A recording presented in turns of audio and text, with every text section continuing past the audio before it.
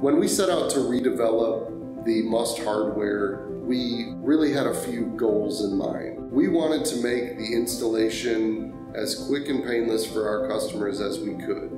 And so we knew by minimizing the integration with the equipment, we would then minimize the amount of downtime that we requested and required.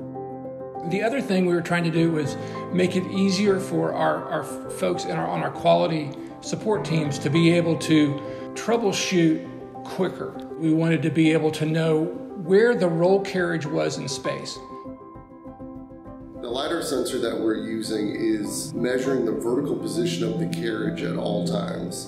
And that gives us the ability to know where in space that carriage is. Every time we come around to the home prox sensor, we take a snapshot of our height and we compare it to the previous position and the one before that to get our vertical travel each time. So we now know exactly how the carriage moves between bottom and top. Therefore, we know exactly where the film is being applied to the load.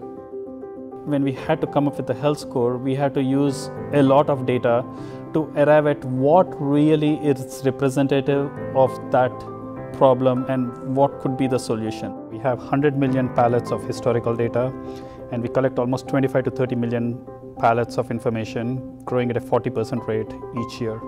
So we provide a very simple way for the customer to look at the health score and understand the problem and how to fix it.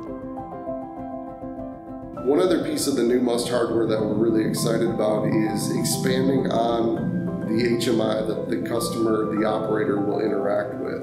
So we've doubled the size of the screen, and by doubling the size of the screen, it's allowed us to display a lot more useful information. We are going to have the ability to apply not only what the machine is doing to that HMI, but what it should be doing in regards to revolutions and ounces applied, stretch levels, and we're really excited to be able to give the customer that information at the machine level.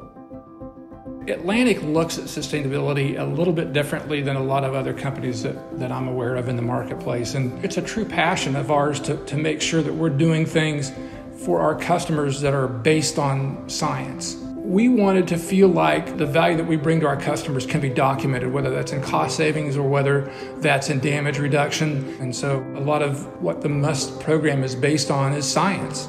So for us, it's a passion, it's a promise, it's who we are.